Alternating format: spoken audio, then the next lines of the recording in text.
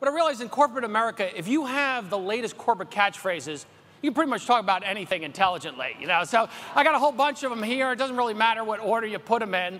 So I'm going to tell you pretty much about what David Arthur, I'm going to tee up. There's a catchphrase, you know, like where the rubber meets the road, all that stuff. All right, so let me give you an idea of what David Arthur is going to present here. Basically, as I told you, he's going to talk a little bit about Trojenta's message, strategies, opportunities, and then he's going to ask you to think outside the box, okay?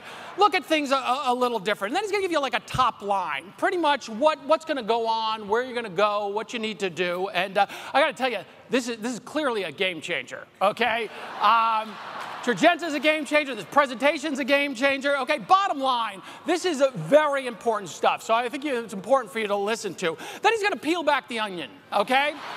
Really get into the nitty-gritty of everything. It'll get kind of emotional. You might even cry during that part. Then he's going to give you a 30,000-foot view. So you can look down and see exactly what is going on. And I'm telling you, this is grounded in strategy. He's not making this up as he goes along, okay? He's worked on this. Then he's going to take a deep dive. So he's already up here. He's going to take a deep dive. He's down below. You don't know where he is, okay? And I know this feels a lot like Groundhog Day, okay? I know you've been going through this over and over again, but it's real important stuff. And he's not asking you to drink the Kool-Aid, okay? You guys are intelligent people. You make up your mind, okay? And then he's going to circle back, okay? He's somewhere, but he's going to go back to some important things, probably something about strategy, and then he's going to drill down, okay? He's already taken a deep dive, but he's going to go even further down to really make his point, and then he's going to raise the bar, okay? Ask you to raise the bar. He's going to raise the bar. It's going to be very, very important. And then he's going to take it to the next level, okay? You're like, where can this guy go? He's going to take it to the next level, okay? Oh, and then he's going to take it up a notch, okay?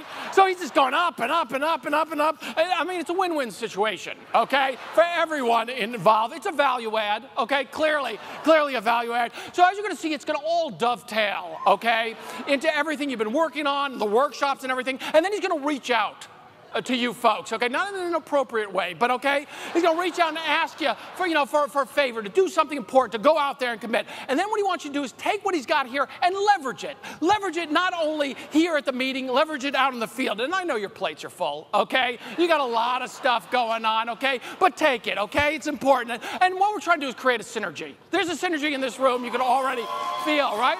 I mean, clearly, this is cutting-edge material here, okay? And he's going to ask you to go the extra mile. You are going to go the extra mile because we're all in it together. And basically, at the end of the day, it is what it is.